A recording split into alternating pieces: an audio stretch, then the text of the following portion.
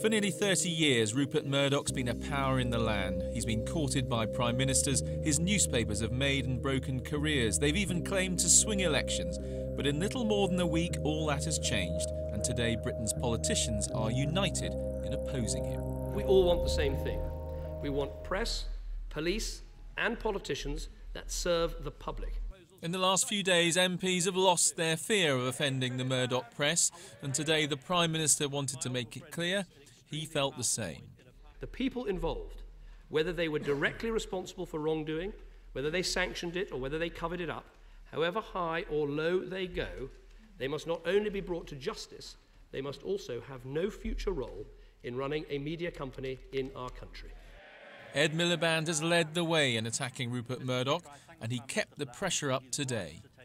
If the House of Commons speaks with one voice today, and I hope he will still come to the debate, that Rupert Murdoch should drop his bid for B Sky B, should recognise the world has changed, and he should listen to this House of Commons. Yeah. This business has got to stop the business of mergers and get on with the business of cleaning its stables. It all made for an uproarious session in the House of Commons. Order! Order! The House... They seemed to be baying for Murdoch blood. Little more than an hour later, Rupert Murdoch announced he was withdrawing his bid to buy the 60% of B Sky B he doesn't already own. The deal would have been worth billions, but today has convinced him, for now at least, it's hopeless.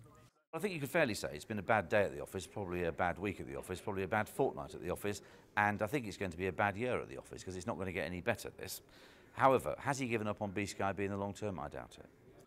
This all began with the hacking of Millie Dowler's phone. Today in Downing Street, the Prime Minister told her family about the judge-led inquiries that will now investigate the behaviour of the press.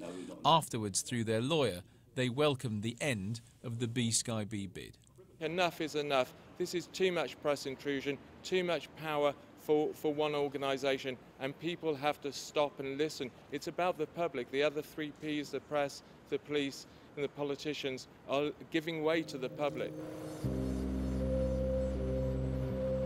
Not much more than a week ago, it seemed he would once again get his way. Today, he has discovered even his power has limits.